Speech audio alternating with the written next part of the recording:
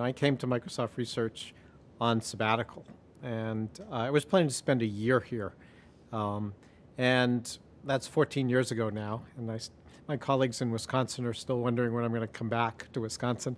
But I came here and I decided to stay because the people here were amazing and the things that were going on were just fascinating. And the opportunity to work with the rest of Microsoft and the company and have the influence that we've had was just so compelling that I just couldn't go back.